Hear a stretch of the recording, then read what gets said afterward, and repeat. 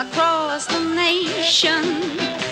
We have got the information in a way we hope will amuse you. We just love to give you our views.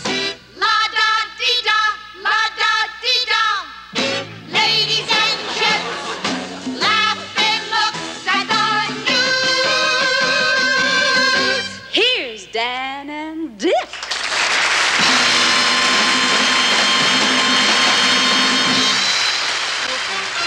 And now the Laughing News with Dan Rowan and Dick Martin and Mayor Yorty out of town, Howard Hughes out of sight, Toby Fields out of food, Wilt Chamberlain out of reach, and Liberace out of it.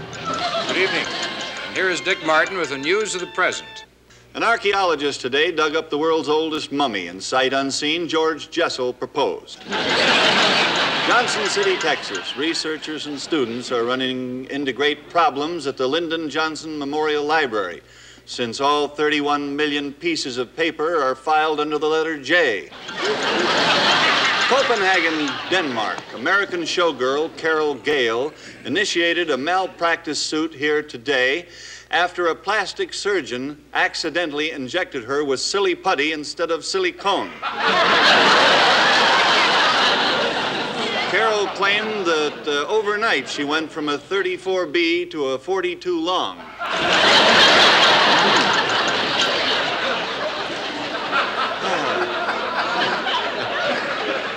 And now, over to Dan for news of the future. Don't like to hear about those things, Dick. California, 20 years from now, the smog problem, which has been plaguing Los Angeles for years, has finally been solved, ridding the city of the dreaded air pollutant for good. The great event was celebrated by both of the surviving citizens. Mayo Clinic, 20 years after the reenactment of no-fault automobile insurance, a group of prominent lawyers today released a special study noting that whiplash injuries have virtually disappeared. And so has a group of prominent lawyers. News of the future 20 years from now. The Vietnam War finally looks as if it's ending. Troop withdrawal was completed today as the last plane load of South Vietnamese soldiers took off, leaving the entire country in the hands of the Americans. And now for Kid News for Kids. We take you to a treehouse somewhere in Burbank. Buzzi here with Kid News for Kids. You know something? We played baseball with the big kids and we almost beat them. At the end of the ninth inning, it was 0-0. But they beat us in the 10th, 32-0. Boys, what an inning that was. Buzzi, our pitcher, walked the first 18 batters. Then Fat Flaherty bunted a home run. Then Buzzi walked 23 more guys. But our team did set a new world record. We kept the bases loaded for 7 hours on one bunt. Anyways, if they want me to be the catcher next Saturday, they gotta get me a catcher's mitt. 'Cause it's murder catching without a glove. Back to you, Dick. Now for an exclusive report from our man in London. Come in, our man in London. We're here at Speaker's Corner in Hyde Park to interview a man who threatens to invade the United States. I say, we must form an invasion army now! Here. Bravo, we have a volunteer. Well done. No, I am an American. Darling, we accept deserters. Anybody to fight a war in the colonies. The war in the colonies, I beg your pardon, but America did defeat England during the Revolutionary War. Rubbish!